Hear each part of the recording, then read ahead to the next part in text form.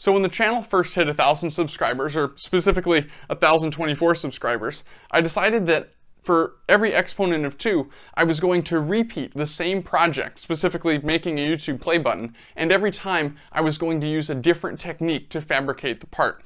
So the YouTube play button is a really interesting shape in and of itself, because it's mostly this sort of convex, smooth thing, and it actually has rounded parts on the front and the back. It's a difficult shape to fabricate, but you have this really hard-edged concave triangle etched into the front. So it's a fun challenge to try to create using various techniques. Last time, for the 2 to the 10 play button, I used 3D printing to make this shape. And 3D printing is basically an additive manufacturing technique where you start with an empty print bed and you add material layer by layer in order to build up the final shape. Today, I'm going to be using CNC milling, which is a subtractive technique where you start with a large block of material and you're effectively cutting it away until you are left with only the shape that you want at the end.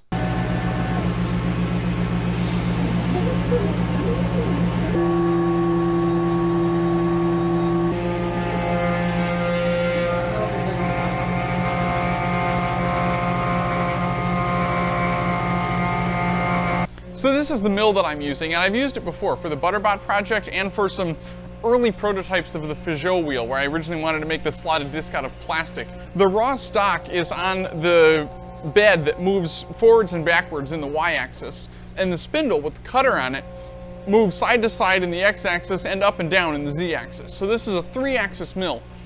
And a 3-axis mill presents a problem for a shape as complicated as a play button, because a play button does not look like this. A play button looks like this. There's that sort of rounded bit on the bottom, and that is a significantly difficult thing to cut out when you can only cut from the top with a mill. The alternatives are to either have a cutter that sort of can reach sideways, because it's like a really bizarrely shaped cutter that could go down and etch out the side. The other method is to simply take the workpiece out and flip the workpiece over and put the workpiece back in. The problem with the first method is that I don't actually have a weirdly shaped bit like that to do that undercut. The problem with the second method is that if you don't get that registration right, then you'll end up cutting the top and cutting the bottom, and they'll be, you know, maybe like this, and it won't actually have your part. You'll have like 2 halves of parts stuck together in a weird way.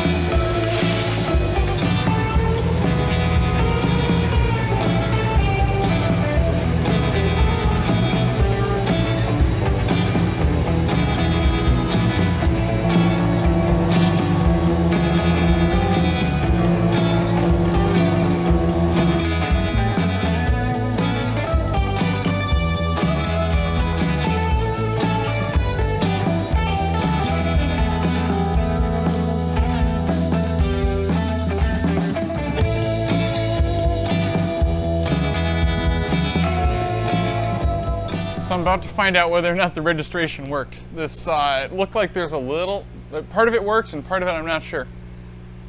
Oh man, it's dusty. Well, it's very good but not perfect. I'm not even sure if I would say very good. I can get rid of it on a sander. Not sanding, but like sort of sanding. The registration did not work great. The compound curve, however, doing both directions, even with a square bit, worked excellently. I don't know if that's going to focus, but you can see the edge on that looks very nice. A little bit of sanding just with sandpaper and that'll be perfect. However, I do have a little bit of the separate top and bottom effect. You can see that those don't quite line up. Regardless, it needs a lot of sanding it needs maybe some polyurethane or something, and then I need to make a back plate on the laser, which will get polyurethane, sanding, and paint as well. And I'll have to throw it all together.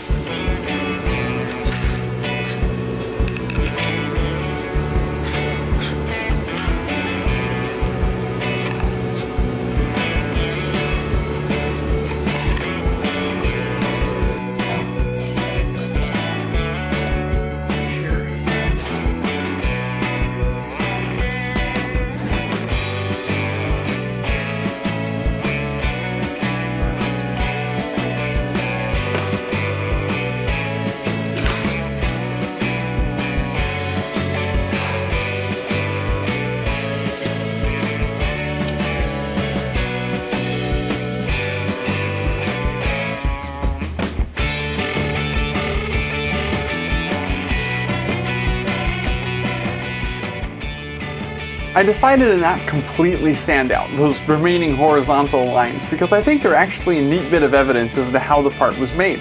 The square cutter that I used did go a little bit deep while doing that last contour path, but I think I actually really like the result. Overall, after sanding out that mismatched area and giving the button itself a nice stain so that it matches the charred areas and the laser cut backing, I think it actually looks really nice. As always, thanks for watching, and since this is a bit of a niche video that'll probably only be seen by subscribers of the channel, extra thanks to you for subscribing and sharing my videos. I have a lot of fun making these videos, and I really hope that you all enjoy watching them. I'll see you next time.